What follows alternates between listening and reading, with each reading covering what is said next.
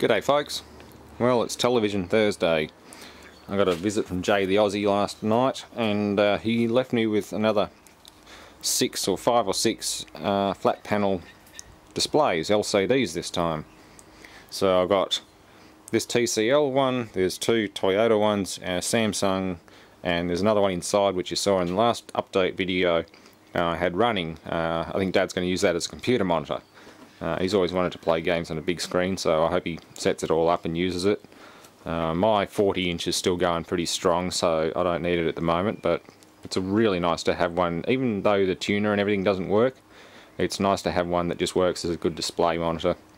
So that one's inside, and the rest of these, well, all 3 of those have smashed panels, so I can't even make a good one out of the 2 of these Toyota brand ones. So both panels are broken, neither one of them wants to start up anyway. I think the power supplies are blown as well, or the backlight drivers or something like that. That one starts up and works, so despite the corrosion the board's probably still okay. But this one here is the oddball out. Jay plugged it in and it tried to start up, but failed. So maybe it's just a bad power supply. Of course it was a horrible dirty mess when I got it, so I've just spent about 10 minutes cleaning it and inspecting the panel for any obvious cracks, and I can't see anything. So we're doing pretty well there, which is a good start. I mean, if it also had a smashed panel, it'd be outside by now. It's even got glass base, alloy suspension member, or whatever you want to call that. For a generic brand, it's doing pretty damn well.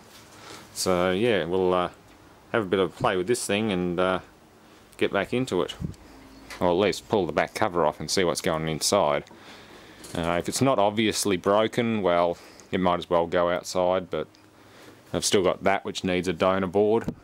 I don't know how generic that one is, but if a donor board out of this one works, well, that's good, even though the panels are bigger. And that's something I think is a problem, because you've got so many vertical rows and so many horizontal rows on different size panels, so the driver for this would probably be different to that one, even if they're the same manufacturer. It's not like swapping boards on a television or something, where some manufacturers use a bigger CRT, but like the old Philips, the power supply board that you just slot into the rack would work on a number of different models. And I'm talking old Philips televisions, the ones where the chassis would swing down and all the control cards, literally slot-in cards, were often interchangeable between models. And that's not the case these days. Well, the last of the CRT stuff, it was all completely one board, and the early stuff, it was all card-based or vacuum tube-based. But I kind of miss working on the old Philips TVs. They were very easy to fix. If you didn't swap the card, you could at least easily find the bad component and replace it. But I guess the easy part about these is they're cheap enough to just throw in the bin and start again, which is kind of a shame. So let's give this a try. Okay, well, there's not much to this one. There's the digital can in there and a nice power supply, which also looks pretty well built. The panel's a Chime Optoelectronics V315B1. Yeah. Fairly straightforward panel. Chime is pretty common. It's a Taiwanese brand, I believe. Used to injection mould Chime made ABS plastic, acrylonitrile butadiene styrene material. And Chime is a major producer of LCD plastic and chemicals, so makes sense.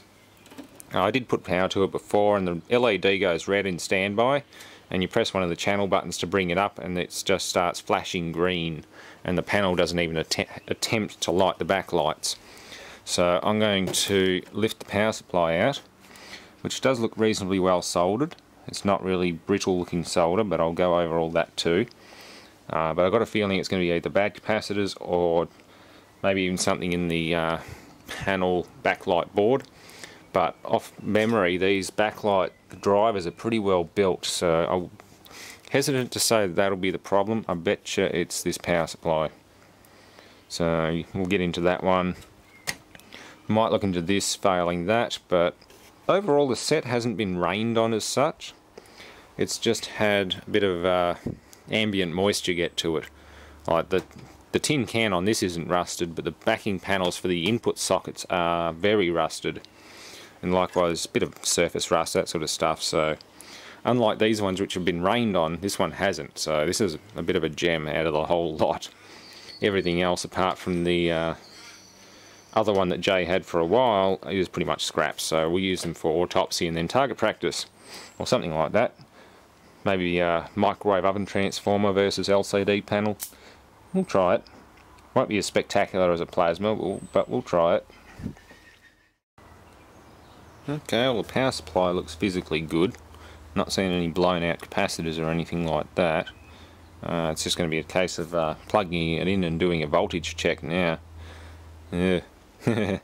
That's half the fun of working on LCDs. If it's not blatantly obvious, it's going to be a hell of a run around in the jungle trying to find a tiny little fault. So who knows?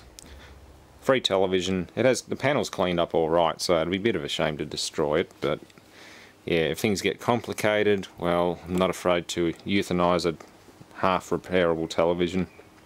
You've seen that in the past. Just not worth the time. Decent panel though, I'll give it that much. If it's got HDMI input, it's got to be a reasonable resolution. It's just a shame it doesn't have... I suppose it doesn't need DVI. I've been buying some DVI to HDMI adapters recently, so I can plug in through HDMI to a PC and actually use it as a decent monitor. I'm not a big fan of small monitors. The only reason I use small ones in the shop is simply because there isn't enough wall space. Otherwise I'd have a bigger... I'll sit back further in a bigger work area and have like 34 or 38 inch monitors, 40 inch monitors. Everything's better with big screens, and they're so affordable now. Even the dirty cheap ones, and you get a few years out of them, they're cheaper than a decent computer monitor. Okay, resolution's not so good and the pixel response time's not so good, but who cares? Big screen. Okay, not too hard to find the problem with this one.